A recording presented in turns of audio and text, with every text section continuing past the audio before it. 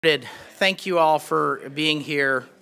I'm Dan Runde. I hold the Schreier Chair here at CSIS. We're going to be talking about non-kinetic power and the 2014 National Security Strategy. And I include in that everything that has nothing to do with battleships and planes and nuclear weapons and stuff that goes boom, which I'm all in favor of, don't get me wrong, but I do think there's obviously an incredible part of our power is not kinetic. It's about our influence, it's about our ideas, it's about our trade, it's about the strength of our economy, it's about our international development, it's our leverage of the multilateral system, it's about our public diplomacy, it's about our exchanges, our people-to-people exchanges, it's our connectivity through diasporas, it's through our private charitable giving, it's through faith community, it's through the NGO community, it's a whole network of stuff that doesn't have to do with the military, and how we use it and how we leverage it is a big important part of our power and influence and how we shape the world that we want to live in and want our children to live in.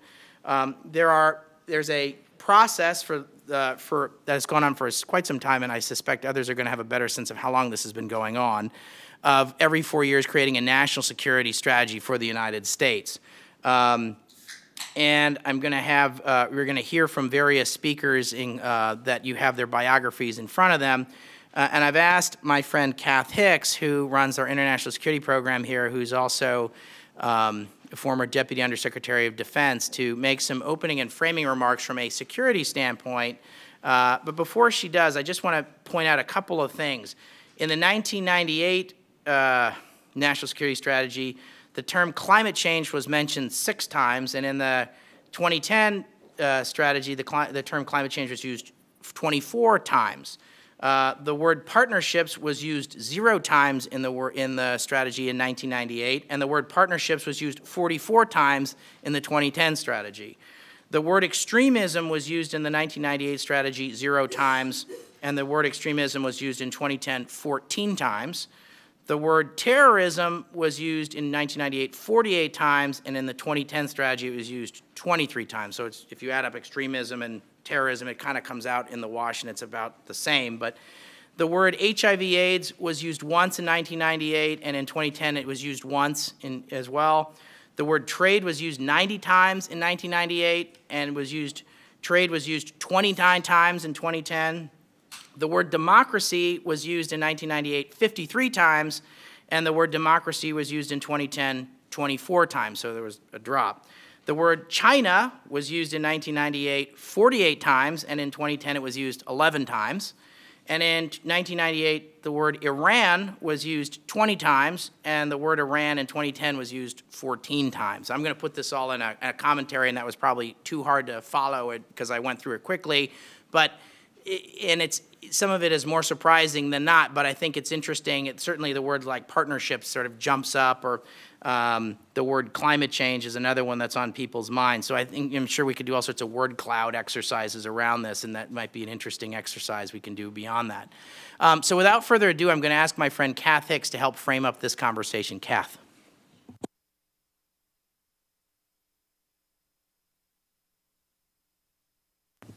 Well, hello to everybody.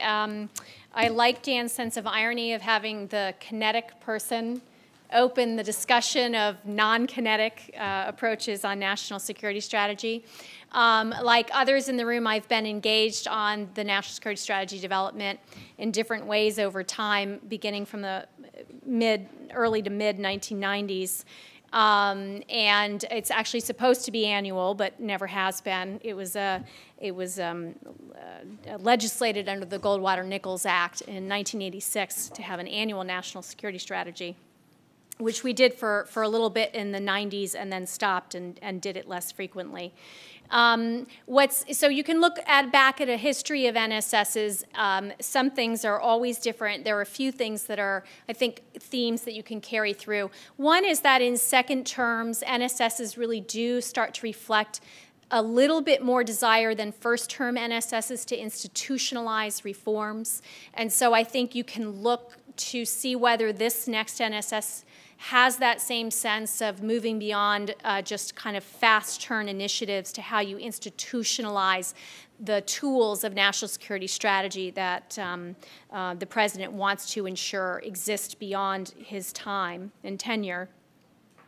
NSS is, of course, the premier opportunity for the policymaking community to see, in Washington and around the world, to see how the president and the National Security Advisor really think about integrating the instruments of U.S. national power.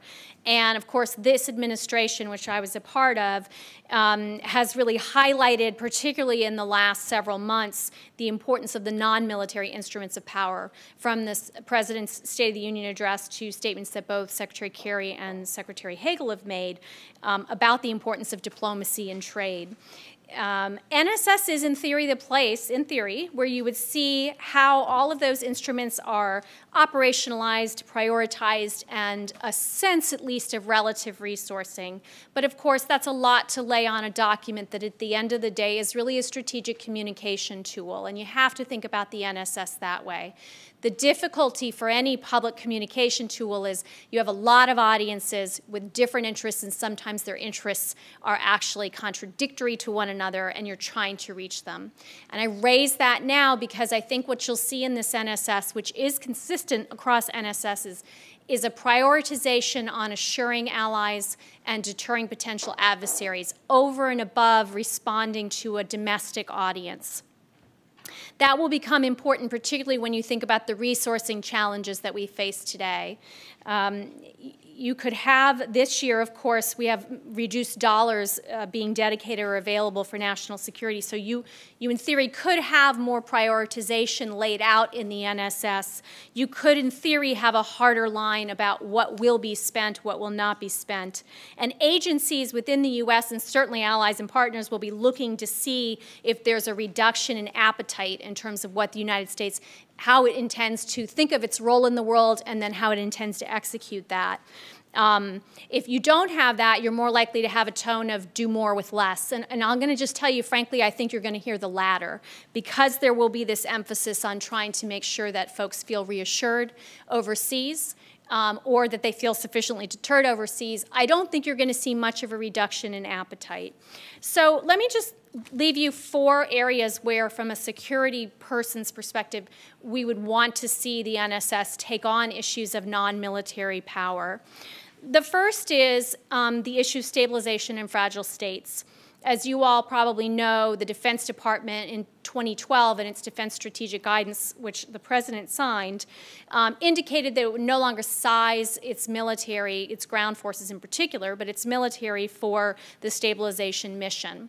And part of the explanation for what would happen in lieu of that kind of sizing, in addition to DoD continuing to maintain its skill set, was turning over more to the civilian sector, civilian instruments of power, their capabilities for stabilization and for reducing the security threats that fragile states pose. This NSS is the first one since that statement was made, since the administration made that choice about stabilization in fragile states. And this is the opportunity to see what it is that the civilian sector will be picking up and what its priorities will be in terms of dealing with fragile states. A second major area is the rebalance to Asia. The Defense Department has, in its Defense Strategic Guidance, come out and said, generally speaking, what it plans to do in terms of rebalancing itself. And subsequent to that DSG for the last year or so, there have been a number of opportunities, both in congressional testimony and in speeches, to lay out the posture changes, the capability growth areas, et cetera, that the department is taking on. This has led to some sense of a disconnect within the community of interest around Asia issues to understand how that defense piece fits in with particularly trade and diplomacy and development, maybe to a lesser extent, in Asia. So this NSS is a chance to look at rebalance overall, bring the pieces back into balance, perhaps, to show what the other parts of rebalance will look like. And I would just push that a little further and say specifically there's a lot of concern about what is the U.S. strategy toward China, the overall security strategy. So this NSS is a good opportunity to articulate a whole-of-government strategy toward China, and again, from a defense perspective, understand how defense fits in underneath that overall set of priorities. The third area I would highlight is the Arab awakening. This is an area that was postdates the last national security strategy. And it's an area where, from the defense side, there's a view that there's not a lot of leverage one can get from defense activity, certainly not by use of force, although sales and other things come into it. That's more of a diplomatic approach about how you want to use military sales and training. So I think a big question will be, how is this document going to deal with the Arab awakening? What are, in particular, the diplomatic tools and approaches that the United States will use? And then fourth and finally, related but a little bit different, is what is the vision for the counterterrorism mission going forward? There's a lot that's happened at the tactical and operational level, leading to some successes, but also leading to some criticism. And I think this is the time, really, ideally for the President and the National Security Advisor to talk about what the overall U.S. strategy is on counterterrorism. Are we in an Al-Qaeda 3.0 iteration? Is there a global campaign? How do we think about it? Is it a war? Do we still need the authorization for the use of force? Or do we have some other construct that we ought to be pursuing, as the President has indicated in the past? And finally, how are things globally prioritized? If this is still a global campaign, if in fact Al-Qaeda has diffused around the globe, where are the areas of greatest interest that we ought to be going after, and what are those non-military, non-intelligence community kinetic tools? What are the non-kinetic tools that are part of that campaign? So let me stop there and turn it over to Dan. Great. Thanks. Thank you very much, Kath. I'm going to ask my panelist colleagues to join me. Thank you. I think that's a very nice way for us to begin the conversation, and I really appreciate Kath taking the time to do that. We've got Peter Feaver, who is a professor of political science and the director of the Triangle Institute for Security Studies and the director for the program in American Grand Strategy at Duke University. I thought I had a long title. That's great. That's good. But I also the know shorter you are, the longer your title. Yeah, that's how it works. Yeah. Peter also was a colleague in the Bush administration, but also. And I remember him coming to USAID to speak about the 2006 strategy to AID senior staff. But also, Peter, is it fair to say you're a curator of shadow government? Yes. .org. What's the website for that? It's under foreignpolicy.com. So right. So many of you read shadow government. I write for it in a personal capacity, and I think many people read shadow government to see how Republicans are thinking about national security issues. So we have Peter Feaver, who's with us, and I'm going to ask him to speak first, but I also have my friend and colleague Matt Goodman, who's with us, who's the William E. Simon Chair in Political Economy at CSIS, who works a number of different important issues here at CSIS, one is which is the G20, which he worked ably at the National Security Council under President Obama, and also had some experience, I think, as a celestial punishment of some kind working on the QDDR, but also has significant experience in Asia as well, both in the private sector and working on issues on Asia in government. And then my friend Diana Ohlbaum, who is currently a senior associate at CSIS, but is known to many and loved in the development community as someone who is a senior professional staff member at the House Foreign Affairs Committee under the leadership of Howard Berman, who ably led that committee and is really responsible for, I think, one of the most important attempts at trying to reform the Foreign Assistance Act of 1963. And so we're really happy that you're here as well, Diana. So you've got folks who've thought about the national security strategy, folks who've been on the National Security Council, as well as thinking about use of multilateral vehicles by which we express our power, as well as folks who've thought about American soft power in the form of development as well in this conversation. So I'm going to first ask my friend Peter to kick off the discussion, and I'm going to ask Matt and then Diana to follow. Peter, the floor is yours. Thank you. Dan asked me to speak about how the NSS gets written, and also how, in particular, the Bush administration thought of soft power and how that was woven into the NSS. And I got 5 points to make. The first one begins really with a story when we were sitting down preparing to start the process of the second-term national security strategy. We went to all the various departments and agencies to get their input, what were they thinking about. And at AID, we met with senior leadership there, and they said, it's vitally important to you that you include in the second, important to us, I should say, that you include in the second national security strategy the crucial sentence about the 3 Ds, defense, diplomacy, and development, because we have based our entire marketing campaign and our entire, political outreach to the Hill based on that sentence in the national security strategy, and we want to make sure that stays. Don't take it out by accident. So I thought, well, the development is no less important to the president now than it was in 2002. So sure, we'll do it. I went back, made a little note to myself, go find that sentence and save it for the 2006 one. And I couldn't find it. And, after looking a little while, I asked Will Imboden, who was working with me, you could look, he couldn't find it. So I said, well, let me just call him over. I called or sent him an email saying, couldn't find it. Just what is the sentence? Where is it? And we'll save it. Nothing. A couple hours later, I call over and say, where is it? And they said, well, it's not in the 2002 NSS. It turns out the entire marketing campaign and political outreach campaign had been built around a sentence that they thought was in the NSS, but wasn't in the NSS. And I said, well, it's going to be hard to keep it in the if it hasn't. And we actually wrote a sentence that had defense, diplomacy, and development in it, all those 3 Ds, although not exactly the way AID wanted us to do it, but we made sure there was such a sentence for them. But that story illustrates my first point, which is what's in the NSS is not necessarily as important as what people think is in the NSS. And so part of the challenge of the NSS is what do people think they see in there versus what is actually in there. And we discovered that in a back-end way. As it turns out, what they saw in there was what was very close to the president's vision anyway, so it wasn't deeply problematic, but you can imagine other ways it would be. First point, what people think is in there is as important as what is actually in there. The second point I would make is what is in there is important, but how it got in there, how it's written is almost as important.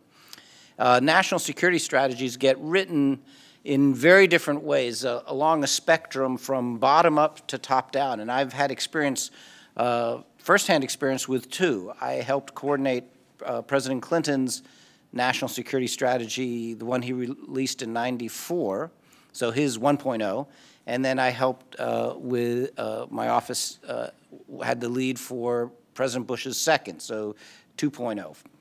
And President Clinton's first was an extremely bottom-up process.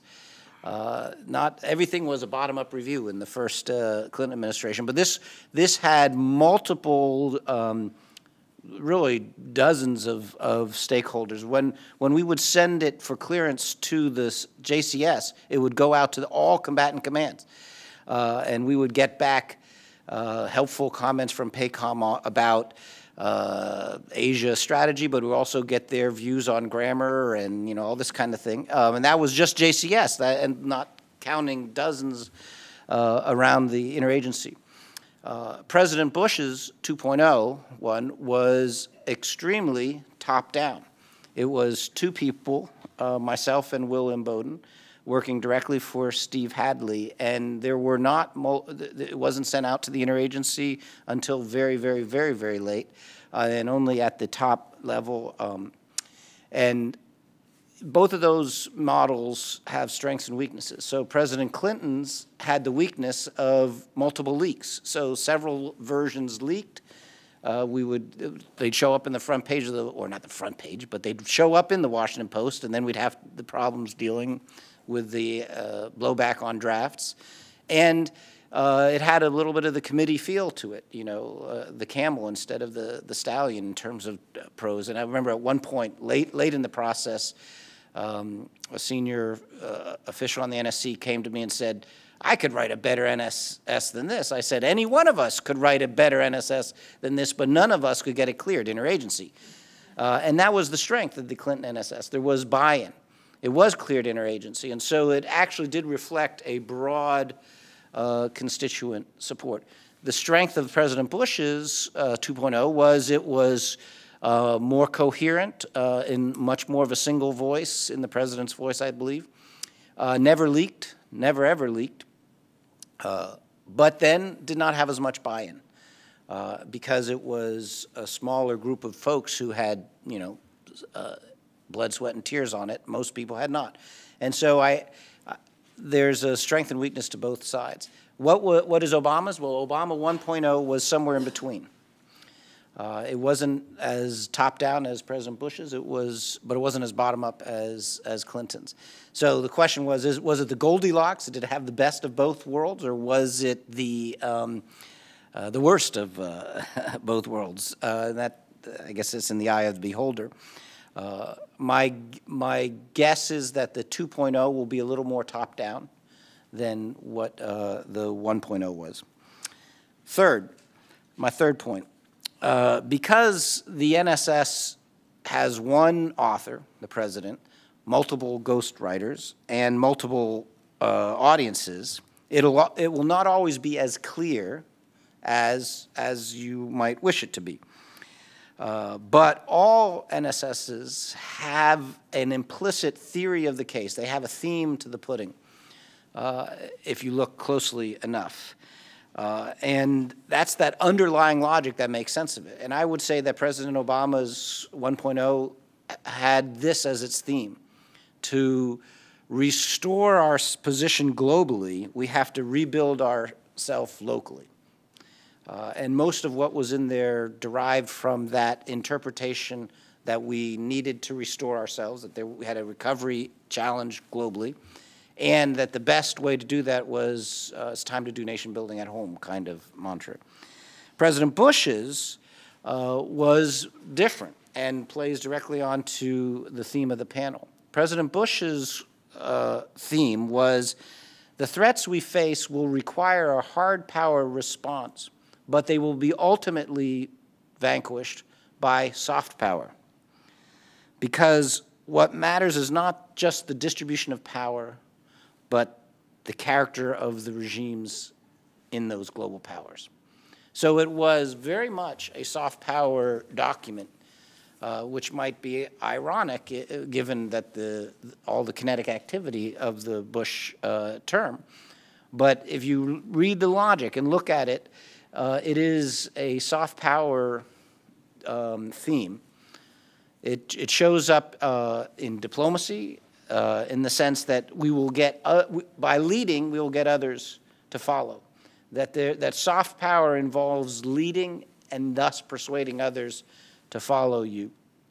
It shows up, of course, in development, where the political freedom and economic freedom go hand in hand and mutually reinforce each other.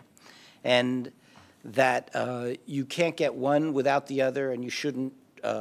You should try to move them forward at the same time. By the way, that was the same theory behind President Clinton's 1994 national security strategy of enlargement and engagement, enlarging the sphere of market democracies. And at one point, I sent little snippets of the draft Bush NSS and the old 94 Clinton NSS around to friends in the White House. I said, okay, guess which one was written by, which president.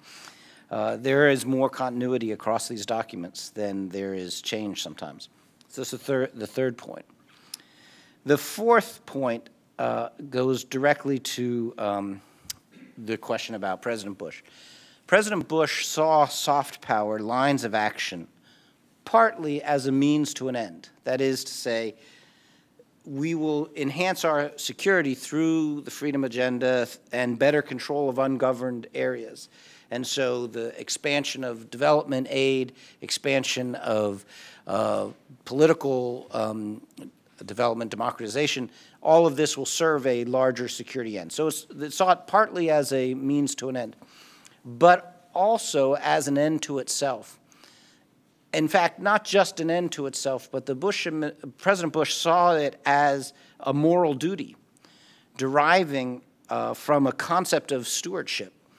The idea that to whom much is given, from him much is expected. America is a wealthy country, and when he talked about PEPFAR, he would talk about it in this way. We have the resources, we have a stewardship obligation of those resources that to address challenges as great as AIDS or malaria.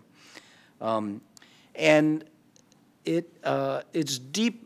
This moral stewardship is deeply intertwined with, in President Bush's mind, deeply intertwined with our founding principles, especially the founding principle of equality. There's a single DNA across President Bush's domestic policy and his foreign policy in this regard. It goes from No Child Left Behind to PEPFAR to the Freedom Agenda. And it is in the phrase that the President used, the soft bigotry of low expectations, right? Why should we say that some Americans are condemned to inferior education? Why should we say that some parts of the world should just live with HIV/AIDS? Why should we say that democracy is good for advanced industrial countries but not for others? It would be anathema to our founding fathers, our framers, I should say. And it turns American exceptionalism on its head. Yes, America views itself as exceptional precisely because America thinks its values are universal. That is, the things that it wants is distinctively what everybody wants. And so when America is being most true to its own self and own values and own interests, it advances our interests, but it also benefits the world. And that is very much in the national security strategy, but it's very much in President Bush's worldview, which of course is what a national security strategy is supposed to do, is to reflect the President's worldview. My fifth and final point is that the measure of a national security strategy is not just the elegance of its aspirations, it's also the diligence of its implementation.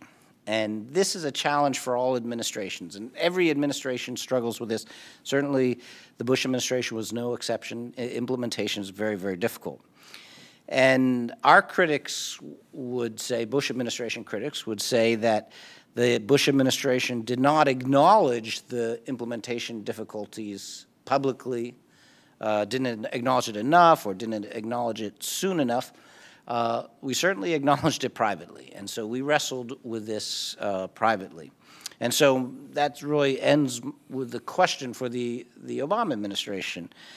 Do they realize just how big the gap between the rhetorical aspirations of the administration, which are quite large, and the reality of the implementation? It's a gap. Every administration has it. Does this administration know how big that gap is? From the outside, it's hard to tell, but maybe the next national security strategy will reveal what the internal thinking is on that question. Great. Thank you, Peter. I'm going to turn the floor over now to Matt Goodman. Okay, thank you, Dan. Well, I am the economics guy. I'm the international economics person up here, which typically means when I'm in a forum about national security means that I'm the national security guys like Kath are the life and liberty people, and I'm the pursuit of happiness. You're the builder. In fact, the mere word non-kinetic kind of gives a thrill up my leg. I mean, it's very exciting to be thought of as working on non-kinetic things. And slightly more seriously, you know, I think those of us working on international economic policy often have a bit of a chip on our shoulder because economics is not always fully integrated into the conversation about national security. I think because it's, you know, economics is hard sometimes to understand, and it is often visibly seen as kind of a commercial matter of selling U.S. products around the world and so forth. That's sort of easier to visualize and take a picture of. And I would say that, you know, the kinetic stuff is, you know, is lower probability but higher impact, and therefore sort of a little more interesting.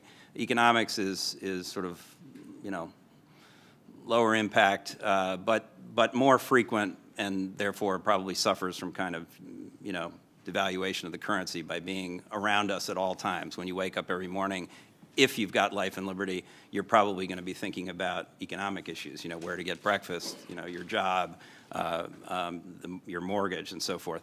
Not quite as sexy stuff, but important. And in fact, I would say that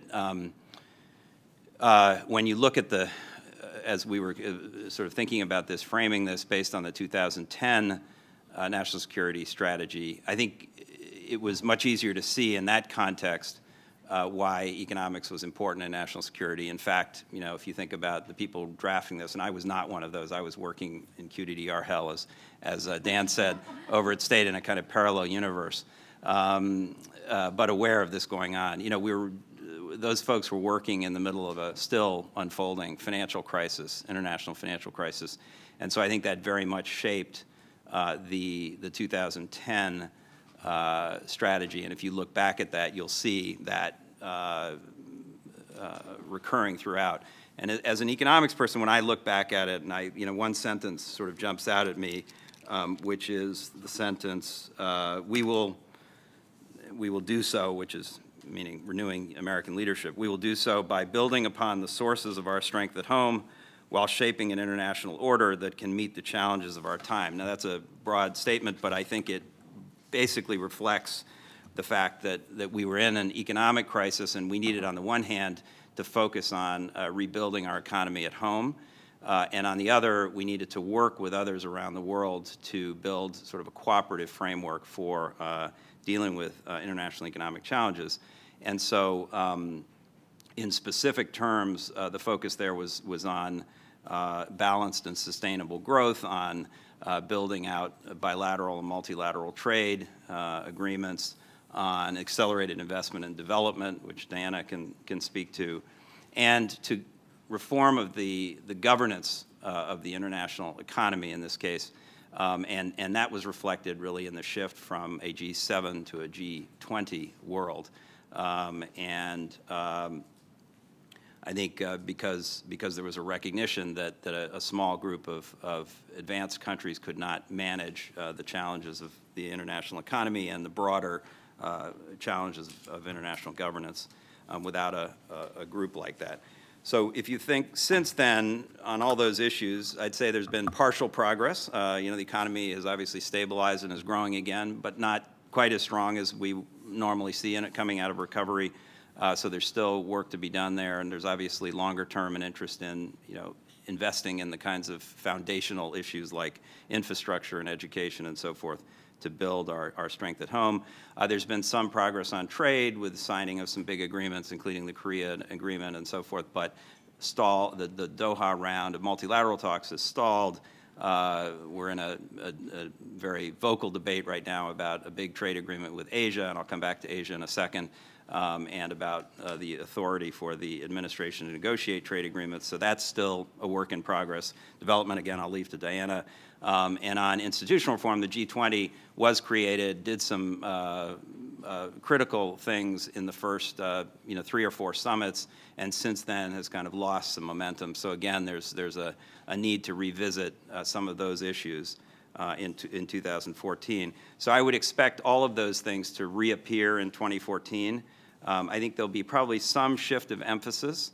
So again, because our economic conditions are a bit better, but on the other hand, the long-term challenges are still there. So I think it'll be more focused longer term. There's some very good news in that regard, which is on the energy side, and I think that's the biggest, probably single change as I think of in my sort of world since 2010. If you look at the 2010 NSS, it's focused largely on clean energy, and that will continue to be a theme this time, but barely mentioned is unconventional energy, shale gas, and so forth, which is, in that period sort of exploded on the scene and has opened up the possibility of not only greater economic security for the United States, but major shifts in geostrategic positions. So I think that'll be a much higher focus in this time. And then I suspect that immigration is also going to feature a little bit more as one of the foundational issues that was discussed last time. But trade is the one that I'm sort of most interested in this context, and particularly because Kath mentioned the Asia rebalance, which I spend a lot of time on. I think, as I mentioned, we are in the middle of a negotiation of a major trade agreement with our Asia-Pacific partners, the Trans-Pacific Partnership, and also starting up an agreement, a negotiation with our European, with the European Union, the Transatlantic Trade and Investment Partnership. It's very unfortunate there are all these T's and P's in this world right now. And I would say that those things are intrinsically important because they get to the issues of economic strength, underlying strength of our economy, and to our international engagement, particularly in the TPP case with Asia. And they are critically important to the issue of shaping the rules of the international system. And clearly, explicitly, TPP and TTIP are aimed at trying to update, uphold, champion the rules of the international trading system. And unstated in that, but I'll state it here, is dealing with a world in which there are emerging powers, including China, coming onto the scene and trying to get those countries, not to exclude those countries from the international system, on the contrary, to pull them in more deeply and to subject them to the global rules-based system the way the United States is subject to those rules. So I think there will be quite an emphasis on that, and I would say that, to me, is the most interesting part. I mean, of those statistics you named, Dan, the one that surprised me was the drop in the reference to China. I don't know why that is. It may have been because in '98 we were gearing up for the WTO accession for China, and there was a lot of energy and activity dealing with China, but why it dropped off so precipitously last time, because it's obviously very important on a lot of levels, but certainly in my world in economics, it's central. So I expect that to be central this time. So I think I'll sort of leave it with those thoughts and just say that the CSIS, just to shamelessly advertise, the CSIS Asia program collectively does a lot of work on the Asia rebalance, whether it's our Japan, Korea, Southeast Asia chairs or my chair, which is really focused on Asian economics. And we also do a lot of work on economic governance and statecraft, and we will be following this with great interest to see what kinds of hooks the national security strategy gives us to, to further our work. So thanks. Thanks. Diana. Thank you so much. I think it's important to begin by acknowledging the gap between what the national security strategy actually is and what we might like it to be. And I think Kath called it a public communication tool. And, I think particularly in recent years, instead of being a doctrine or a blueprint laying out specific guidelines or clear priorities and policy directions, it's really become a public relations document that's designed to make everyone happy and avoid attack. And I personally would like to see a much bolder document that actually puts a clear stamp on foreign policy and articulates a clear vision of our role in the world. So what I'd like to do is set out what I would like to see in this document if it were going to be a real, if it were going to be a real strategy as opposed to just a public relations tool. So the first and most important thing I would like to see it say is why development is important to our national security. The national security strategy needs to give more than lip service to the 3 Ds that we've been talking about and the concept of smart power. We hear all the talk about diplomacy, defense diplomacy, and development, but if you look at the 2010 National Security Strategy, out of 52 pages, you'll find exactly 5 paragraphs devoted to sustainable development. And there really was no clear articulation of why sustainable development is important to U.S. national security and national interests. there's one sentence that addresses the link between sustainable development and national interests, which I would like to read to you.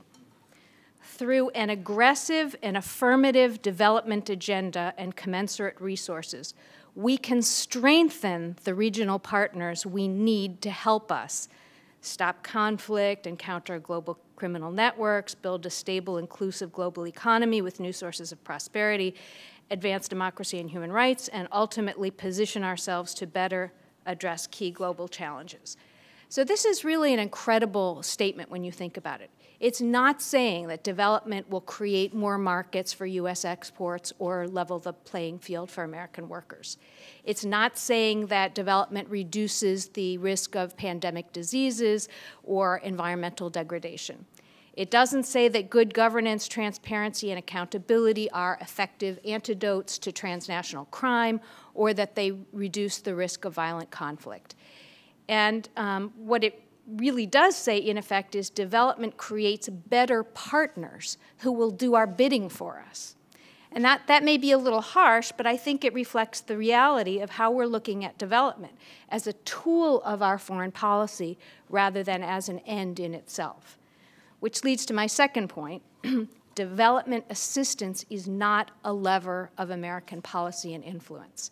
We have other types of aid that are designed to achieve political purposes. But development assistance is plain and simple an investment in a better, safer world. It ought to be designed to achieve the maximum development outcomes. We're finally starting to learn the lessons of 50 years of assistance on what makes development assistance effective. People talk about country ownership, about transparency and accountability, making it more data-driven, more strategic, harmonizing with other donors. Let's not abandon those lessons in an attempt to leverage aid for short-term diplomatic gains. The third point is that development isn't only about aid. I think it's really high time we started recognizing that aid is only a small drop in the bucket when you're talking about resources for development. Foreign direct investment, remittances, and domestic resources are all quite a bit larger than official development assistance, and private philanthropy is rapidly growing as well. Dan's project here at CSIS on prosperity and development has really done some great work on the role of private donors in development, private actors, not just donors. Now, that doesn't mean aid isn't important. It just means that our development policy needs to be broader than just aid. And here I think there are really two elephants in the room. The first is the issue of our agricultural and trade policies. These were not touched on at all in the presidential policy directive on global development, precisely because of their political sensitivity. But, I think a case can be made that we are doing more damage to developing countries through our agricultural subsidies, our tariffs, and our trade quotas than we're helping them with development aid. So if you don't deal with that, I wonder whether we're not offsetting our development aid. And the second is the issue of illicit financial flows. The total volume of aid going into the developing world pales in comparison to the amount of resources that are being siphoned out. Africa loses more each year through illicit outflows than it receives in external aid and foreign direct investment combined. The net outflows were about 1.4 trillion over the past 30 years. That's how much is coming out more than is going in. Some of this is due to plain old corruption, bribes, kickbacks, embezzlement, pure and simple. But the vast majority of this is due to tax evasion, in essence, cheating countries out of their natural resources and their financial resources. It's estimated that developing countries lose between $120 and $160 billion each year in tax revenues on wealth that is hidden offshore.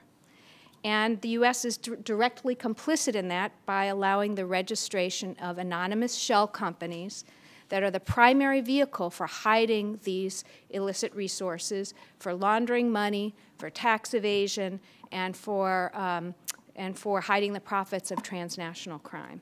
I think this is something we really need to address if we want to advance development and our own national security.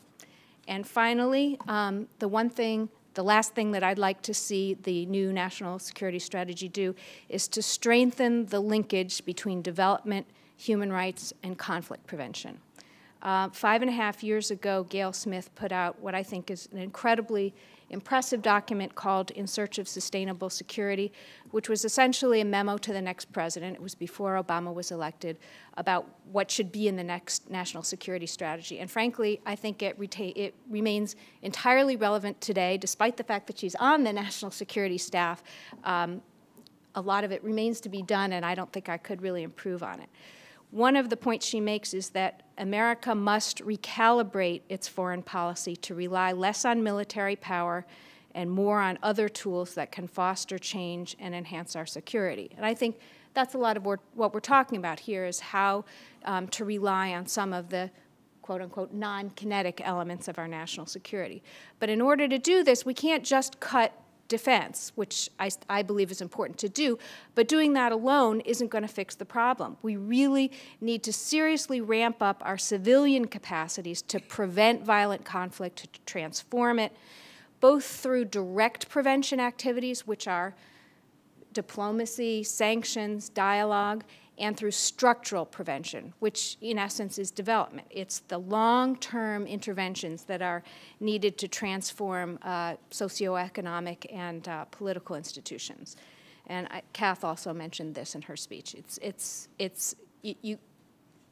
we're going to rely more on these things, we need to develop them. I think both the last national security strategy and the QDR both talk about this, and they mention how important it is. But frankly, conflict prevention and transformation is still treated as something of a red-headed stepchild, both at state and at USAID. It's something that's way outside the mainstream. It's unconnected and incidental to the rest of their work. You know, in my view, conflict prevention ought to be one of the main, if not the main, job of the State Department. It's not a special interest. It's not a sideshow. It's what all our diplomats ought to be trained and equipped to do. And it's the only way that diplomacy and development are going to be able to take their rightful place alongside defense as part of our national security. Thank you.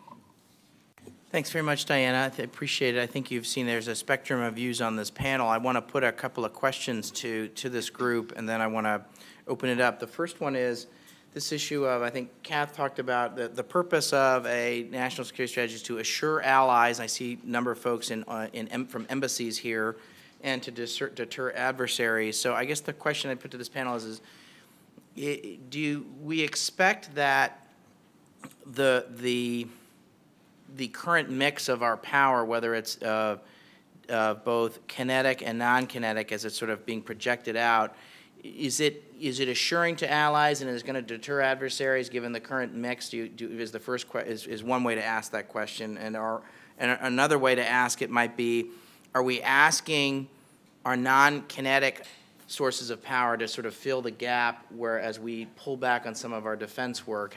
Is that realistic? Maybe that's another way to. So you can answer either way. Is the current mix of non-kinetic and kinetic, is it assuring our allies and deterring adversaries? And another way to ask it would be, as I said, are we asking our non-kinetic power or sources of power to fill in gaps that we're, in essence, maybe I can put it this way, leaving behind with some of the reductions in our defense budget? I'll start with you, Peter, and we'll just go down the panel. So I'll answer that, but first I wanted to say that there's another very important audience for the NSS, and that is the rest of the U.S. government.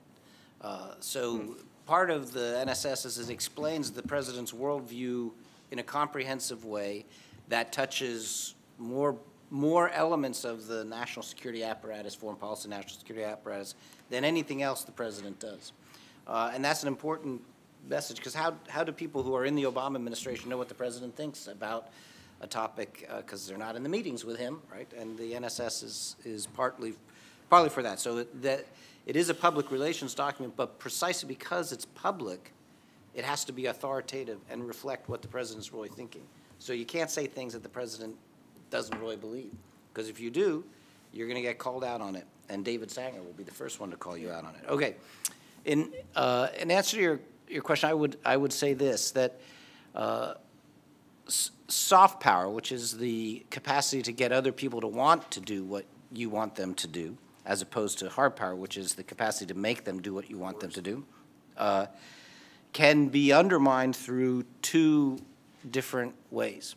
You can undermine it if you develop the reputation for making lots of mistakes of commission, and so they begin to view you as reckless.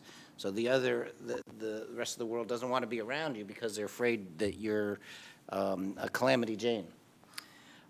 You can also, though, lose influence if the world comes to view you as unreliable. Or not credible. Well, can't be depended on. Yeah. You don't have their back, and so they're out there alone. I think the dominant criticism of the Bush administration was along that first line of, and arguing that, and critics would say that President Bush was in danger of squandering soft power through acts of commission that the rest of the world was worried about, invading Iraq or what have you. I think this administration, the dominant critique on the soft power side would be in that second lane. It would be sins of omission and creating vacuums. And so the challenge for the administration is to convince the rest of the world, both our friends and our partners, that the United States is with them, will not abandon them, and has their back. And President Obama has actually used that phrase several times. And I think to me, that's a sign that the president realizes he's got, that's a concern that he has to address. And so I would say that is part of a soft power function, is persuading other people that you can be trustworthy, you can be reliable. Matt.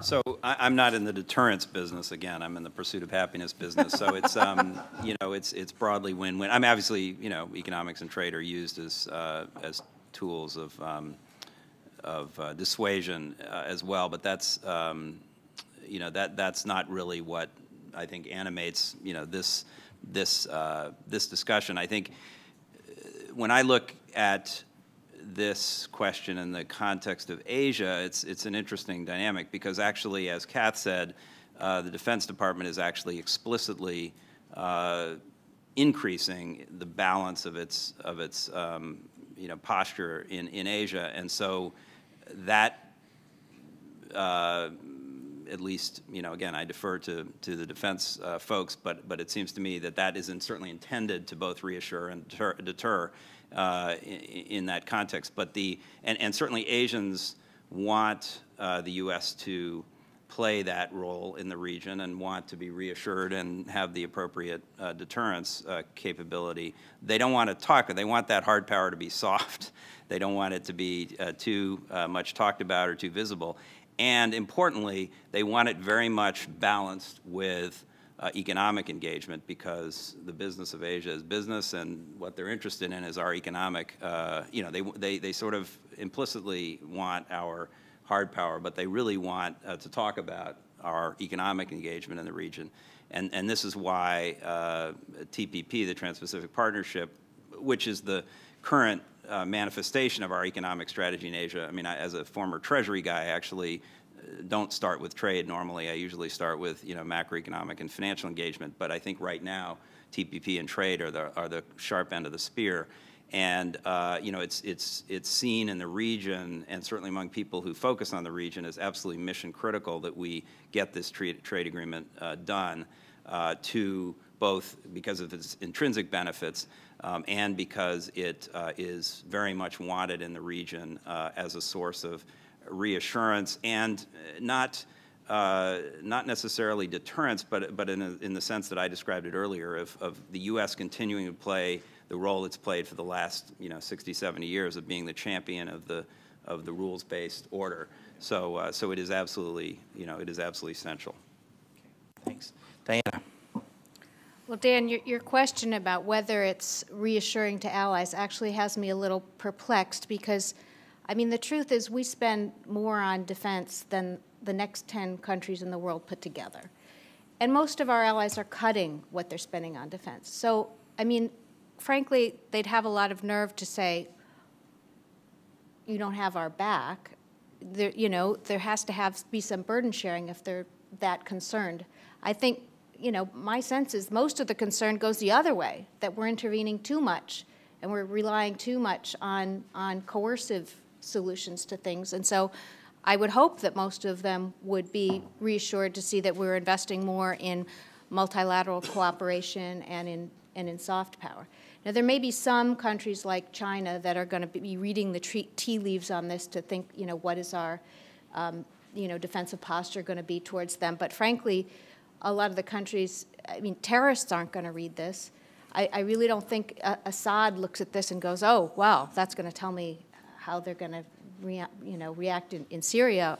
So most of the places where these problems arise, I don't think they're going to look at the national security strategy. Fair enough, I think. I wanted to just comment on something that Diana talked about, this issue of trade, agricultural subsidies, and in our trade. And I'm thinking about Mali, for example, where I think the president of Mali at some point 10 years ago went to the U.S. government and said, you know what, I'd rather not take your foreign aid. What I'd really like is for you to buy my cotton, which was, I thought, an interesting, you know, frankly, it makes a lot of sense to me. So I think, could each of you talk a little bit about, and Matt has talked about this, about sort of our economic policies, our trade policies, but Peter, maybe you could talk a little bit about how in the certainly if you reference this in looking at the 94 and the 06 strategies, you could compare and contrast the statements, and they're very similar. Could you talk a little bit about how the trade and economics have kind of played into the national security strategy in the past? Peter, start with you. Okay, I'll talk about Matt's area if you make him talk about Duke basketball. Yes, and then, exactly. Okay. So the Clinton administration came in with what was revolutionary from a Democratic administration, with an embrace of economic globalization and economic freedom as the best model for building American the economy at home and advancing American interests abroad. And that was maybe not where candidate Clinton was in '92, but that's where President Clinton came down very clearly, and embracing NAFTA, of course, a big achievement of the Clinton administration. So the recognition was that with the fall of the Soviet Union and the way the Cold War ended, that there was an opportunity to reinforce the two pistons of the American experiment, which was political freedom, democracy, and economic freedom, capitalism, and that the two pistons worked together, and that you couldn't have one far outpace the other for very long, that a country that was trying to economically liberalize but not politically liberalize, China being a good example, would find that they couldn't ride the one piston, that eventually the pressures of the middle class would force political. But if you want to sustain democratic freedoms, you need to have a growing pie. You have to deliver on democracy. You have to deliver. Ken Wallach's term at the National Democratic Institute. And that requires expanded resources, the kind of expanded resources that come from a growing economy, and that comes from a country that is willing to embrace economic globalization, and rather than try to hide from it in an autarkic way. And that was an insight from the Clinton administration that animated, I think, the Clinton White House, and frankly, the President Bush doubled down on it, and took the rhetoric and the activities of democracy promotion, which were many of them Clinton programs, and developed it more. Took the emphasis on free trade and expanded it more. Took the development budget and doubled it, which was remarkable. I mean, so yes, the defense budget increased, but the development budget doubled.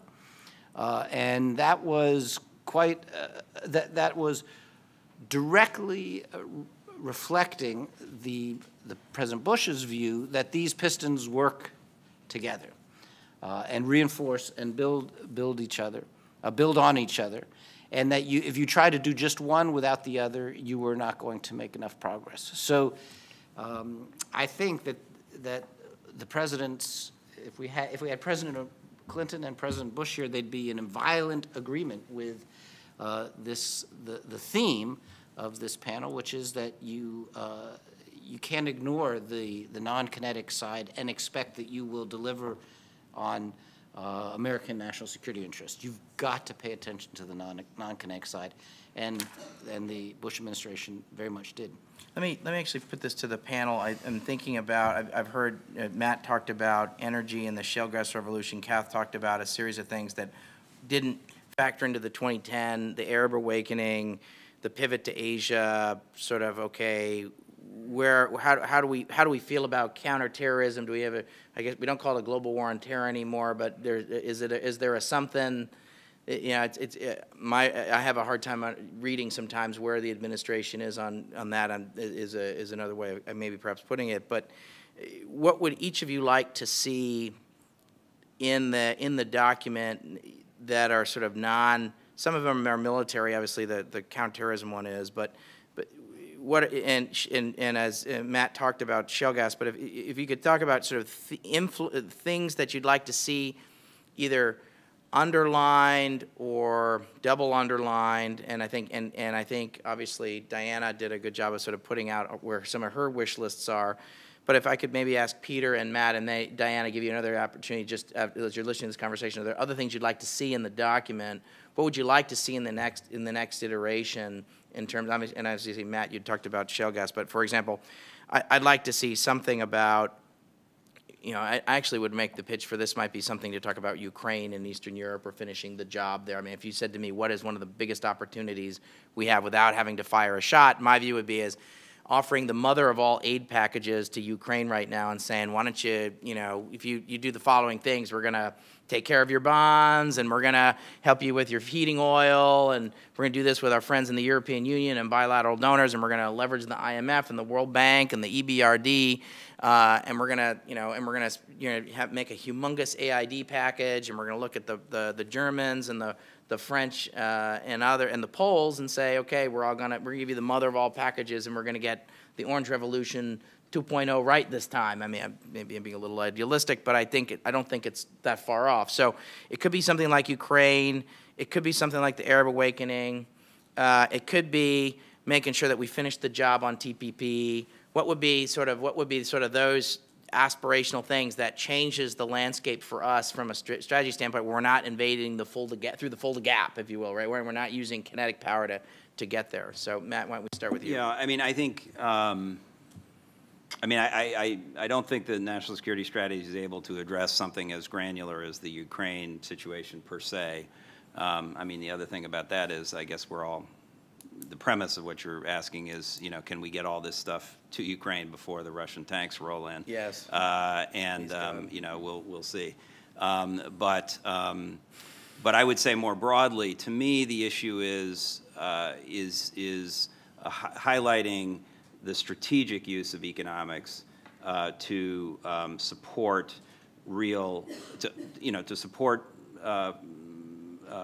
underlying change in all those areas you talked about. So when you talk about the Arab Spring, for example, I was in the White House when that was unfolding, and in fact it became an organizing principle of the G8 summit in France in 2011, right after the Arab Spring, and it turned out the G8 rather, found a new kind of raison d'etre because those were a bunch of countries that had historical and present stakes of one kind or another in that part of the world. So they actually organized to discuss this. And when we looked at I wasn't directly working on this. I was working on the G8, but not specifically the Middle East agenda.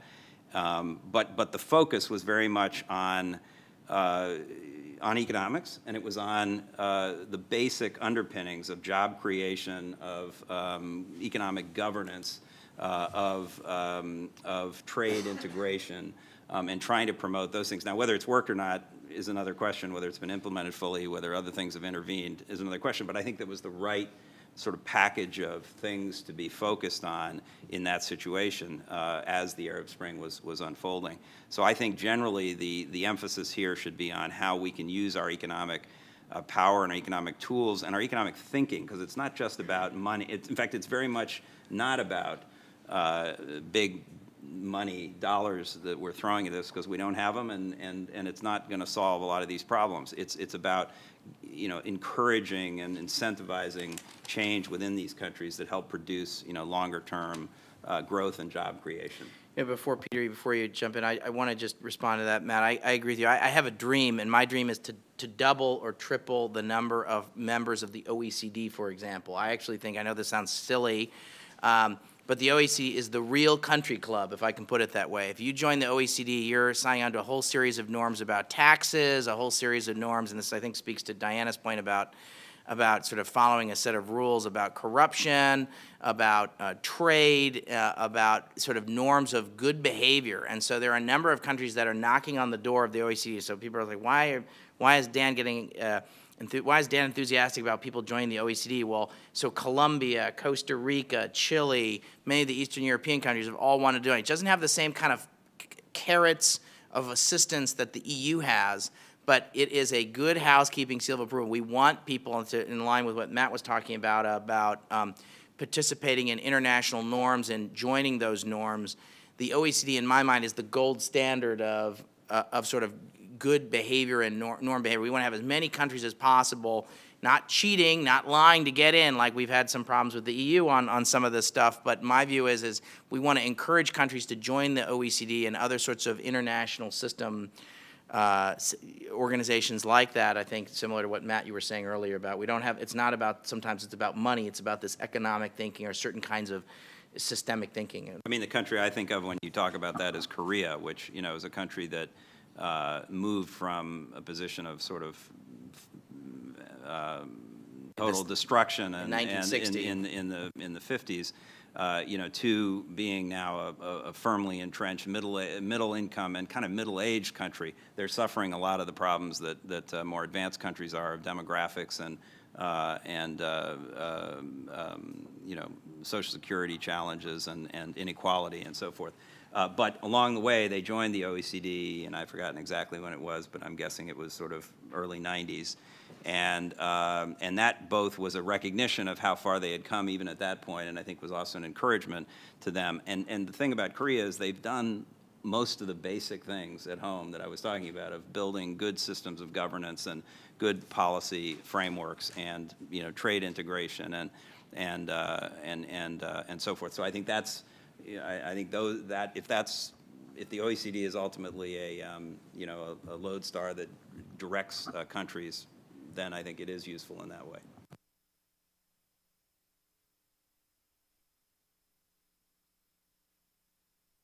First, and actually, before you do, I want to just say, I thought your point about illicit financial flows is really quite telling, and I think very interesting, because the last national security strategy talked about the issue of corruption. I don't think that had come up before, and maybe it's, you could argue perhaps it's granular, but I actually think it's actually not granular. It's a total killer of things like successful democracies. It's a total, if you look at the polling in developing countries, this is one of the top 3 issues in most countries, and I think 100 countries, it's the top 3 issues is corruption in their society, public corruption. So, and I do think if you look at all the foreign aid that goes into develop, all the ODA, which is the official foreign aid, it's $120 billion more or less every year. So your number of 120 to 160 billion a year leaving Africa, I mean, it's appalling. I mean, it's an appalling number. So I actually do think these sorts of these, and it relates to Matt's comment about economic issues. So you might want to either expand upon that or elaborate that, because I know you've been working on those issues. And then also, if you can just react to the conversation. Sure. So on the corruption, I think corruption is one of the things that has been shown to have the strongest link to violent conflict. And if we're going to try to prevent and transform violent conflicts, you know, both for our own direct national security, but also because of its importance in reducing poverty and allowing development. I mean, USAID's been doing some really great work on the links between fragility and poverty. And people who've been following the MDGs, the Millennium Development Goals, and I think until 2011, not a single MDG had been achieved in a single fragile country. A few have since made a few of those goals, but really there's such a strong link between corruption, fragility, conflict, that really, you know, there's no way to do a national security strategy without addressing it. But on the other question about, you know, what ought to be in it, I realize that, you know, this is probably too far for them to be able to go in this political environment. And like I said, you know, this is a PR document, not a strategic thinking piece. But I think we have to start addressing what is national security versus human security. I mean, national security is really about the security of our political institutions, our economy, and our territorial integrity. And there aren't really a huge number of threats to those things in this world. But when you talk about human security, which is, you know, the safety and security of individual human beings, both in the United States and abroad, that's where you see a lot of the real threats. And terrorism really isn't the biggest one. I mean, I think it was 8 American citizens had died in terrorist incidents in 2012, according to START, this organization that collects these statistics. But, you know, pandemic flu is huge. Air pollution is huge. You know, there's so many things that actually have the potential of hurting average Americans, and the economy is certainly, you know, the global economy is a big part of that. Climate change is huge. We have to start thinking about how we protect individual Americans and not just, you know, the state apparatus. I want to just push a little bit further. Kath talked about the stabilization. Peter talked about ungoverned spaces. And as I'm listening to your comments, I'm thinking about the issue of sort of governance and the capability of states to actually function and work. I actually do think it's in line with development, but it's part of when we think about things like, okay, we need to be able to collect taxes and actually have governments that work. I keep thinking that if you look at the amount of taxes that are collected in Africa, for example, in the year 2000, it was something like $100 billion. Compared to all foreign aid in the year 2000, which is about $40 billion. By the year 2010, taxes collected in Africa, including oil, gas, and mining revenues, companies in the formal economy, the middle class, paying taxes, was about $400 billion in 2010. It's probably a little bit bigger now, but foreign assistance was probably about 60. So what I'm trying to say is the domestic resource mobilization is far larger. It's far bigger than foreign assistance, and it's in line with your earlier comments about sort of these other forces that are driving development. And so some of it's about, in my mind, is how do we have governments that work, because I do think it does impact our security, having governments that are weak or failing, I think is one of the points you're making, but also the ability to attract investment and to actually deliver public goods. So, but I guess the question I have for you, Diana, is there instances where you made a statement early on about we shouldn't think about this just purely in our national interest. I would argue a lot of times there's a Venn diagram where there's a lot of the stuff we're doing is good for development, but a lot of it is in our national interest for a number of different reasons, either just sort of for the way I just described it to you. So how should we be, isn't that how we've sold development up until now? Isn't that we've sold it as something that's in our national security interest? And isn't that how we've actually gotten the 150 account financed? Well, I think there's a distinction between saying that development is in the U.S. national interest because it reduces the risk of conflict, because it creates better trading partners, because of, you know, there's a whole list of reasons that inclusive development with responsive and accountable government institutions creates a safer and a better world. That's kind of different than saying we're pursuing development in order to achieve some other aim. We're going to develop them so that they will vote with us in the UN, or that they will, you know. I'm okay with that myself, but I hear, but I actually think it's very difficult for us to actually buy votes. But I hear your point, right? I mean, I think the point is that we're trying not to. But I think there are some instances like that, but I think they're actually fewer and far between, where it's very hard to sort of justify spending development dollars in ways that aren't actually, you're actually getting something out of spending that money, I think is right. I mean, I think we have to be able to demonstrate to the taxpayer, especially in this day and age, that there's actually something actually happening on the ground, or there's, you know, is that? It's achieving development goals. It's not just to make people like us.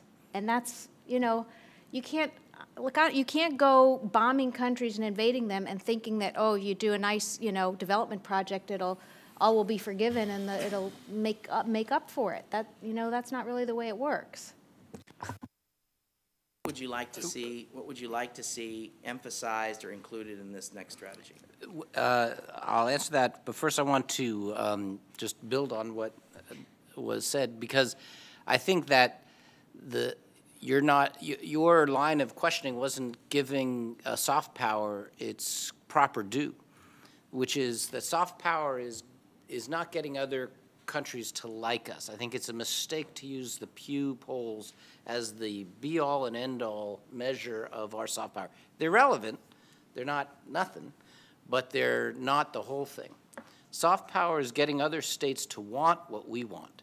And that's what development can properly done, can do. Get them to want the things of political freedom, openness, an open trading system, the rule of law, et cetera, because when they want that and they're pursuing that, that benefits the United States because we play very well in that sandbox. And so it's wanting them to want that rather than getting them to vote with us in the UN Security Council. Now, the more they want what we want, the better partners they'll be. So, I mean, I do think, we do think, and the kind of problems we'll have will be more manageable. They'll be like France rather than like Russia. You know, the problems we have with France are much better problems to have than the problems we have with Russia or other countries that are more directly hostile to our interests. So that's where I would see soft power functioning. I would like to see in the next national security strategy, I'd like to see the president undo two stumbles, rhetorical stumbles. One is it's time to start doing nation building at home. I understand why he did it politically. That made sense, perhaps, but I think it fed a neo-isolationist impulse on the left, and there's a neo-isolationist impulse on the right, and both of those are inimical to U.S. larger interests, properly understood. Yeah. And I can just imagine my friends at AID grinding their teeth whenever the president would say it's time to, you know, stop doing, because the implication is let's cut the foreign aid budget and spend it in Brooklyn or whatever, and that I don't think that's what the president meant. That's not what he meant, but it sound like that. It did sound that way, and so there needs to be a full-throated explanation, not just of the development, but of American leadership and why American leadership matters. And I could cut and paste from a couple of the president's speeches where he did it well, and I'd like to see that section expanded in the NSS. The other rhetorical stumble is the lead from behind, which if the administration doesn't come up with a better epigram, that will be it for the administration. And I think it's a mistake. I understand what the concept was, and I understand it's not official. The president didn't say it. I know the president doesn't like it. But it does capture a reality of the way some people see the administration conducting foreign policy.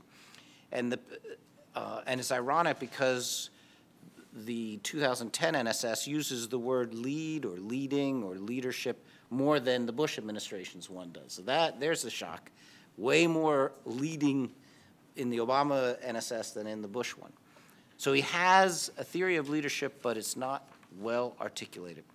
And it's not nuanced, I don't think, yet. He hasn't gotten the sweet spot. Maybe that's the best way to put it. And so I'd like to see them get that right, because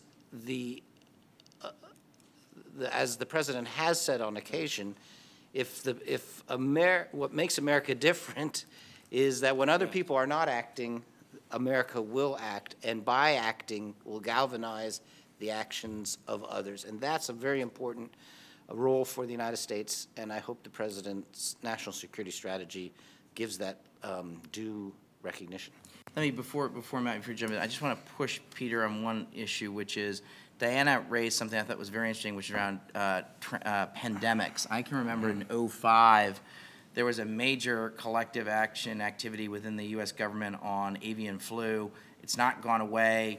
If you asked Andrew Natsios if he was here, he would say it's one of the most dangerous things. If there was actually a animal to human transmission, this is a DEFCON 5 big extremely dangerous situation. I think is the point that Diana was raising. And how did you deal with that issue in the 2006 version? So the administration was quite seized with this, as you know, because in the fall of 2005, as you said, there's a major effort. The most, in substantive terms, the biggest difference between the Bush 2002 NSS and the Bush 2006 NSS is the addition of a chapter that deals with these kind of challenges of globalization. And I gather, I wasn't in the administration in 2001, but there was a allergic reflex to the term globalization, and that was Clinton speak. And there was a ABC reflex, anything but Clinton kind of allergy in the first term. But when we're looking at the threats confronting the United States in 2005, 2006, it was obvious that some of these threats were traditional threats. Some of these fit the pattern of the war on terror, which wasn't traditional but was well established by 2005. And some of them were best understood as the challenges of globalization, the downsides, whether it's man-caused climate change, which is mentioned in the 2006 NSS, whether it's pandemics, and so on. This was something that the administration flagged as a priority. And so this allows me to disagree one more little bit with Diane on this. Just because it's a public relations document, or maybe because it's a public document, these kinds of statements are actually very important. They're like Easter eggs for departments and sub units that may not be getting the love they need inside the State Department or the Defense Department, whatever. But when you elevate their mission by having it listed in the NSS, especially if the NSS isn't a laundry list of absolutely everything the administration does, but some get mentioned and some don't, that's a way of the president signaling priorities for things that he wants to see the bureaucracy pay higher attention to. And so pandemics was one that we did in that regard. Yeah. We did not mention shale gas. I reread that section and I thought, man, I could be really proud of myself if we had said that. We did not mention it. We did do climate, but we didn't do shale gas. That was something we didn't see at all. Can I just say, I mean, I think 100 years from now, when historians read the 2014 NSS, what I think they should see in there, again, not to flog a dead horse here, but I think the Asia rebalance needs to be prominently highlighted, and America's position as an Asia-Pacific country, because that's not something that I think is widely understood outside the Beltway or east of the Mojave Desert, let's say. I mean, people in California and Hawaii get it, but I think most of the rest of Americans don't understand that we are a Pacific power and that we have huge security, political, economic, cultural, other stakes in that part of the world. By the way, three times as much of our coastline is lapped by the Pacific as by the Atlantic. So we are a Pacific, we are a Pacific power. And so I would want to see that prominently a centerpiece of this. And I think, President Obama in particular should have an interest in this as the first, actual Pacific president born in the middle of that ocean. So, and Great. Assuming he wasn't born in Kenya. Okay. That was the Obama administration person saying that nothing. Okay, you all have been given life to right. Oh my word! This is we've got a very thoughtful audience, and you all have been very, very patient. Thank you for bearing with me while we unpacked some of these issues. I know there's some thoughtful people in the audience I'd like to hear from. I want to hear from Mike Hess and the gentleman in the yellow tie, and we'll bunch these together and we'll get several of them. We'll start with Mike. Thanks, Dan, and thanks to the panel. It's been very interesting, and Kath, your introduction on the Kinetic Park was good too. But going back, Wayne Porter and Puck Mickleby were commissioned by a Kinetic guy, Admiral Mullen, to rewrite the national security strategy, published under an article, Mr. Y, which was very interesting. And they maintain in it that it's time to switch over from a national security strategy of containment, which we've been under, they say, presumably for the last 50 years, to one of sustainability, which talks to Diana's points and Matt's and even Peter's. And if this is not a PR document, if we wanted to actually express a vision and some leadership, given that these guys were Kinetic, but they're really going for a soft power approach, is it time to do something radical like they did and really change the national security strategy? Okay. Gentleman there. Thank you. I'm Leon Weintraub, University of Wisconsin. In hearing the discussion about soft power, non-kinetic power, alternatives to hard power, I can't think of a more authoritative statement on that than former Defense Secretary Bob Gates when he said the very same thing. You're asking our defense people to do things that other people do much better, and they asked the Congress to shift strategies. I'm wondering if we look over the past 15 years when we've seen strong efforts in the theater of Afghanistan and Pakistan as a complex of U.S. activity, what would we have done differently? Or what do you think if we were following that advice and had put the appropriate stress on soft power, non-kinetic power, what would we or should we have done differently in that whole Afghan-Pakistan theater of operations than what we have done? Let me ask, there's a woman up front here who you had your hand up. I'm going to also call on this woman as well. My question may be a little long. Do you want to? Well, actually, okay, then why don't we, thank you. Thanks for that. Well, I'll have these folks answer these, and then what we'll do is we'll come back to you. Thank you. Okay, so why don't you respond to those two questions, and we'll come back to this woman up in the front row. Yeah, Diana, why don't you start with you? All right, well, thanks, Mike. I totally agree with you. I would love to see them do something radical, but it's 2014. There's an election. Control of the Senate is, hanging in the balance, and I don't think they want to do something that leaves them open to attack, and anything really new is going to do that. I hope I'm wrong, but anyway. In terms of the Iraq and Afghanistan, well, maybe we wouldn't have invaded Iraq. That would have changed it. I mean, but I think the essential problem is that the military argues we had to do this because the civilians didn't have the capacity to act. And the problem is that they're kind of right. We haven't built a really strong civilian capacity, and I would say particularly in the area of police training, police assistance, and creation of security within a state that's, for the average citizens.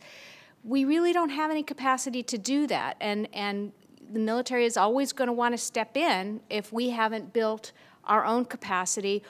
It doesn't have to be within the U.S. I mean, it could be international. We could build these, through international institutions, or say, okay, the British will take care of police training, and we'll take care of forensics or whatever it is. But you know, we need to establish these capacities. It's not just a matter of more money.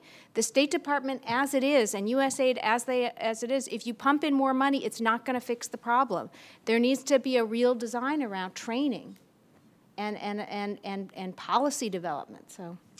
Makes me think about when in heaven where the police are British and the Italian are cooks and the, you know, and maybe in hell it's the State Department does police training and etc. Right, exactly right. Well, I'm going to call Matt out because it is striking that I'm going to defend the Obama administration here. The Obama administration would say they have taken this seriously. It was called the QDDR, right? That was supposed to be the effort that did this. That was I know y'all are shaking your head, and I want to hear about what it was like to be in the trenches.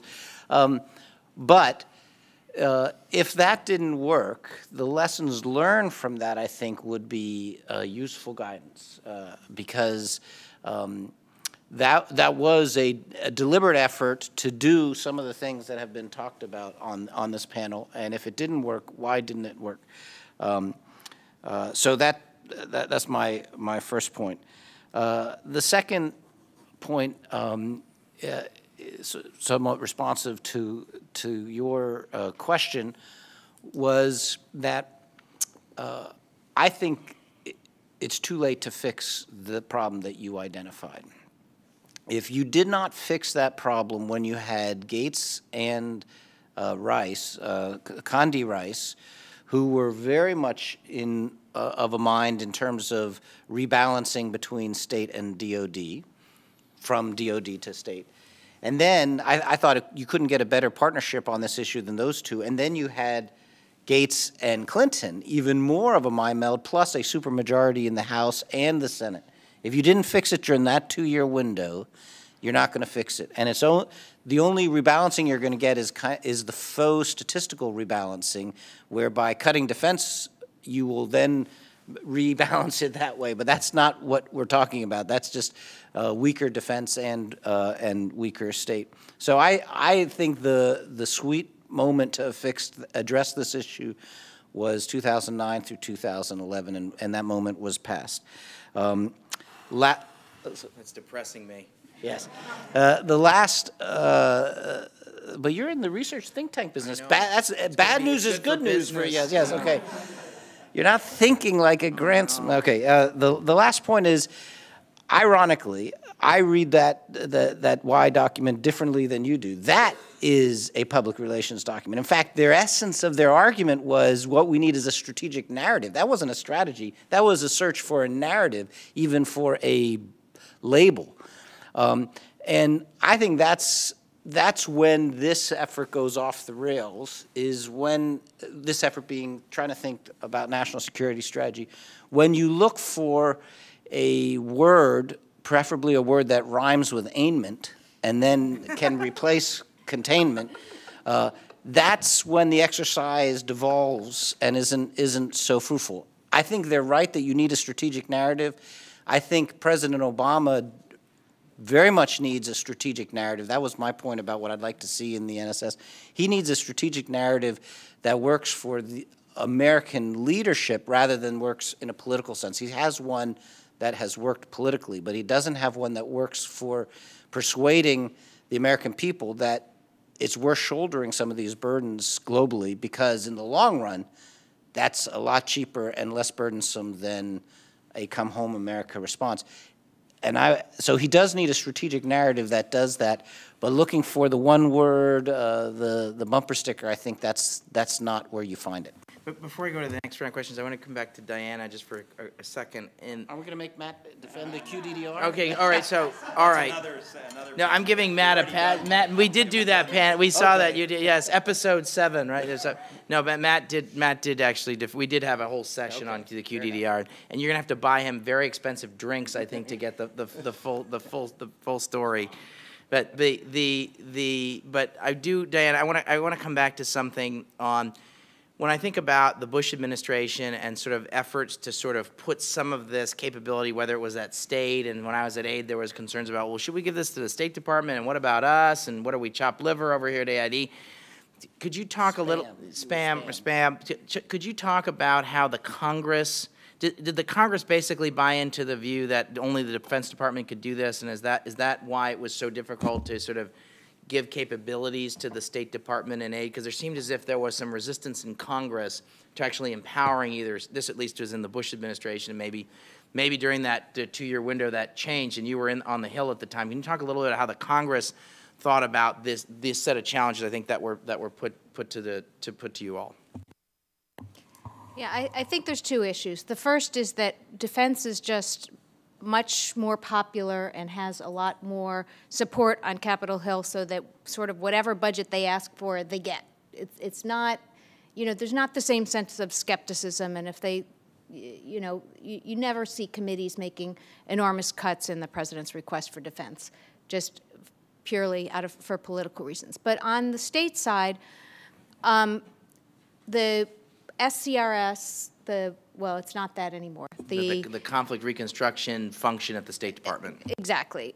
Was kind of forced upon them in a sense. I mean, the State Department did create it, but only after Senator Lugar had made a big deal about it and pushed it for a very long time, and then it was never adequately resourced. And the State Department came, I think it started during the Bush administration. It may have started in Clinton. But every year they come up with some plan, this big slush fund, which was going to be to address conflict prevention. But they never had any really good strategy for how this was going to work, or who was going to do it, and you know, it was never really thought through. It was just a big slush fund to give money to countries that were experiencing, you know, conflict or fragility. I don't think that the hard work has really been done to think about the structures and the training and the equipment and the whole bureaucratic way of working to make the State Department an active player in this. And the last QDDR, what happened? They couldn't think of anything really major to do about this, so the plan was to just steal OTI from USAID and put it at the State Department. The big thing was going to be, okay, now State Department has OTI. So a bunch of us raised a big stink, and OTI stayed where it was, and then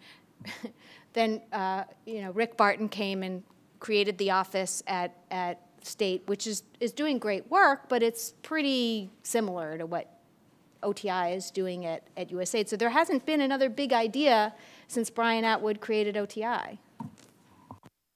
Okay. Yes, please. I'm ready for you, and I'd also like to hear from this gentleman in the blue shirt and the red tie. Thank you very much. My name is Chi Ninh Nguyen with Voice of Vietnamese Americans. Thank you for the opportunity. Yeah. I would like to ask everyone to take into account all of what has been put on the table as background of what I'm going to present, because I'm going to keep it short, right? Medium short. I'm going to come back to the topic, National Security Strategy 2014. Very short. So there's not adequate time for us to discuss long term. I agree totally with Dr. Ohlbaum about everything you said, but that's long term. And I believe our founding father, and especially President Wilson, when he established the League of Nations, has already had in mind that long-term global development a job. That I am going to ask our panels to think about putting China into that role to help us out, because they have extra money. 2014, talking about national, that's including all Americans, our people. And I think President Obama made it very clear when he kept saying, we the people, and he said, I'm going to build the middle class of this nation. He made it very clear, national security. The strategy, he made it very clear that I'm going to pivot to Asia. Why? Because I'm going to bring jobs, more than 600,000 jobs back to America. We're going to ship jobs and manufacture back to America. That comes with the energy, the shale gas and everything. But then the strategy, I'm having problems with the gap. You talk about the gap, but I haven't heard the right identification of the gap. we have not had the clarity. Who is our competitor? Who's our adversary? Who has for the last 10 years taken away 2.1 million jobs of Americans middle class manufacturers? Who has taken our steel industry away? You know that the steel industry was the core development of the middle class in the U.S. for the last many decades. It sounds like the point you want to make is that we haven't had a lot of discussion up here about China, right? May I continue? Only just another minute, and then I'm going to cut you off. Another minute. I come back to Dr. Matthew Goodman because he wanted you to talk and you haven't talked. So I'm going to talk about the currency. For the last 10 years, we lost a lot of leverage. Our deficit came in because the currency was. We're not talking about that. So then there's the TPP. I'm hoping that the TPP would work. And I believe that we need to address that. Now, talking about Dr. Feaver, Piston, you talk about the carrot and the sticks. I believe President Obama had done very well with the carrot and the sticks because we shift all the defense into Asia Pacific. And we, at the same time, invited President Xi over to Sunnyland. This is the first time we had the highest level of talk between China, and we continue to say that we're embracing China. So I would like to invite Dr. Goodman to talk more about the TPP, and I would like to ask to please somehow ease Vietnam into the TPP, but also please demand Vietnam to honor the standards and also respect human rights. Very important. They need to show that they respect human rights. Thank you. Thank you very much. This gentleman here with the red tie and the blue shirt. Thank you very much. Peter Michael Nielsen, Defense Counsel at the Danish Embassy here in DC. My question takes off a little bit from some of the last comments on the role of Congress. It would seem, of course, both with sort of a kinetic and non-kinetic approach, you need to work with Congress, but maybe even more so with a non-kinetic approach for the appropriation, for instance, of more funds for development aid, but also in terms of ratifying treaties. What is sort of, how do you see the prospect, and how strong do you see the president sort of working with Congress in order to maybe go towards a more non-kinetic approach? Okay, so comments and questions about the role of China, so let's call it part of the conversation around pivot to Asia, economic power, economic security, human rights was sort of one bucket. Another was around, let's call it presidential, congressional relations and how that relates to national security and national security strategy. So any or all, but maybe Diana, why don't I start with you? I'll take the one about working with Congress. And you know, it's personally painful to me since I spent the better part of 30 years on Capitol Hill, and I have a... But you started as a child prodigy, exactly. Diana. They took me right out of grade school. And I have a certain loyalty to the institution. And so I would have imagined that having a president, a vice president, and a secretary of state, both secretaries of state, who all came from the Senate, there would have been a much better working relationship between the executive and the legislative branch. But it's turned out that it's, and I hate to say this because I'm an ardent Democrat, but this is the worst relationship between Congress and the administration that I've ever seen. I was much better with, even with Republican presidents and Democratic Congresses, there was just a much better working relationship. I don't know how much of this is due to the emergence of... Would you say that's also true D to D? I mean, obviously D to R, that's true, but D to D? It was absolutely true, even when the Democrats controlled both houses of Congress and the presidency. It was just astonishing at how little consultation, cooperation, and I honestly don't know why. I will admit that Congress has been more harmful than helpful in just about anything that we're talking about here. And so I can completely understand why you'd want to go around Congress, because we've made things worse in a lot of these areas, absolutely. But I'm not sure that ignoring Congress makes that any better. And there are people who want to do serious things and who try.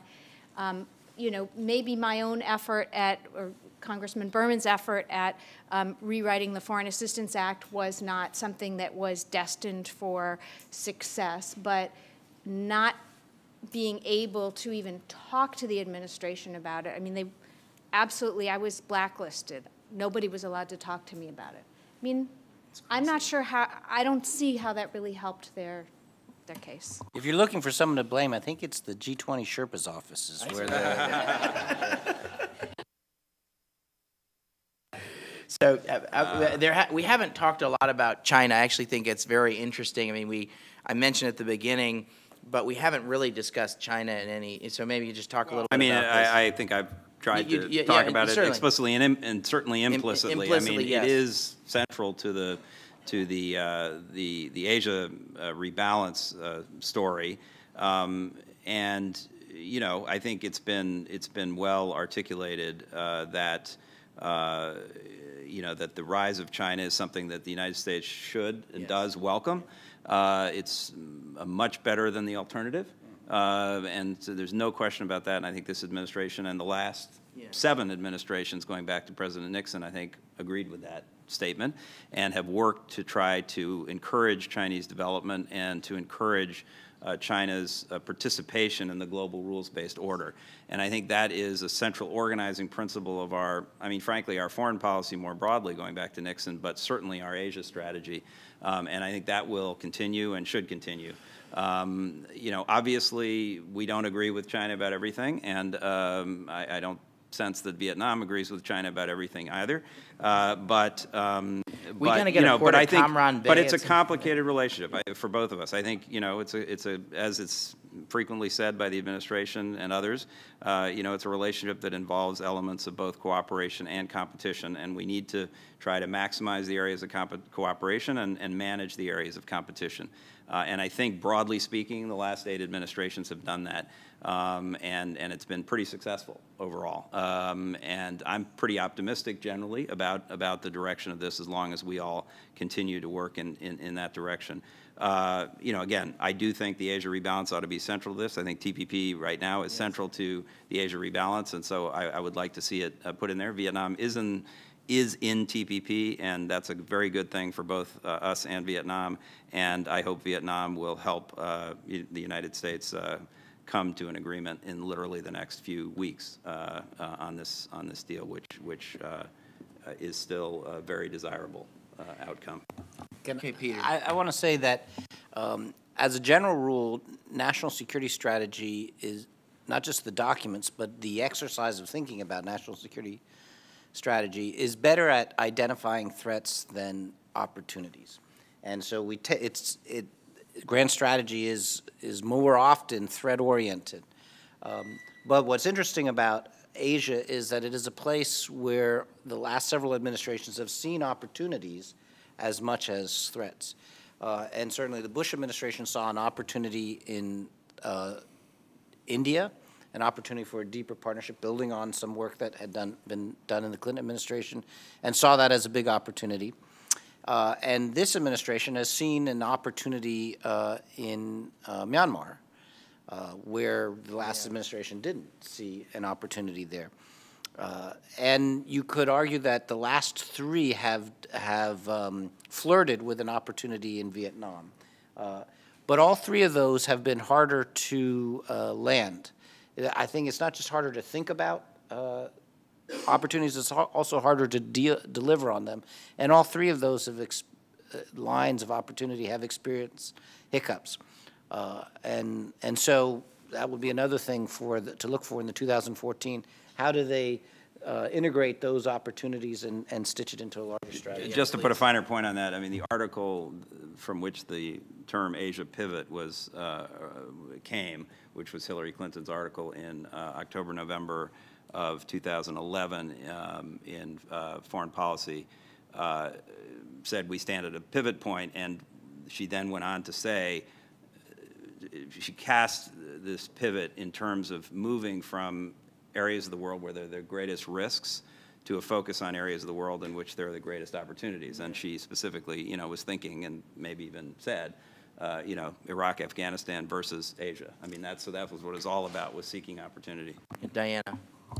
I just want to thank Peter for that, because I think one of the very major shifts, positive shifts, that the new national security strategy could do is, instead of framing the world as a place of threats and dangers, to start seeing it as a world of opportunities and interests. And really, you know, putting it in that frame would make a very big difference.